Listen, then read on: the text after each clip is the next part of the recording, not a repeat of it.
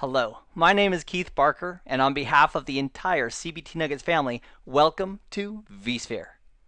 I'd like to chat with you for a few minutes about how you and I can get the absolute most out of our time together in these nuggets. The first item would be to schedule time to actually watch and enjoy the videos. And they can be watched on mobile devices, computers, Apple TV. And as we watch the content, we also have speed controls that we can leverage. And those are built into all those platforms.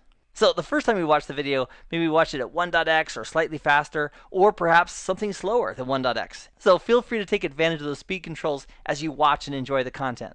The second thing I would recommend strongly is that you do the hands-on labs that we're providing as part of this course at CBT Nuggets. So more than 90% of all the nuggets in this course have a hands-on lab associated with it, and the link for that hands-on lab is over to the right. So if you're on a computer watching the video, if there's a lab associated, the link for it will be over on the right-hand side in the interface. And what has proven to be successful for a lot of learners is to watch the content once all the way through and then go back through it again as you walk through the hands-on lab.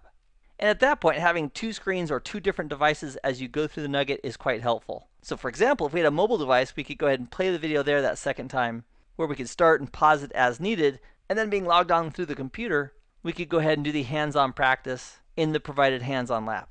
And I also wanted to point out regarding this vSphere environment that we are going to create step by step together in this course via the hands-on lab, that there is a bunch of really cool stuff that's going on. We've got servers, we've got network-based storage, we have multiple networks, multiple ESXi hosts, lots of VMs. And one thing I'd like to bring to your attention, especially as we start building and adding more and more components in our vSphere environment, is that it may take a few minutes, for example, for everything to boot up. So if we're powering on an ESXi host inside of vSphere, and then we're also running the vCenter server appliance as a VM on that hardware, it could take several minutes for everything to initialize. So to assist you and I in getting the absolute most out of our time, whenever you think of labs and hands-on labs, I'd like you to think of the acronym LAB, and we're going to associate a new meaning with that acronym of LAB, and it's going to be launch at beginning. Meaning, I'd like you to launch the lab at the beginning of the nugget. So if you go to a nugget and there's a lab there and you intend on doing that lab, take a moment, launch the hands-on lab, go ahead and minimize that, watch the video, and then when the video is done, there'll be more than enough time for everything that needs to initialize in the lab environment to go ahead and initialize. So in summary, if there's a lab and you intend to do it, launch that lab as soon as you begin watching the video. And then the third step is to make sure that you have some fun.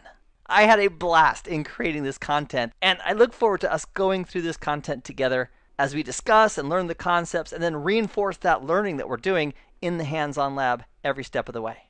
So we're going to keep this introduction fairly short, and I'll see you in the next video where we'll take a look at the concept of a hypervisor in a virtualized environment. So I'll see you in that next video. Meanwhile, I hope this has been informative for you, and I'd like to thank you for viewing.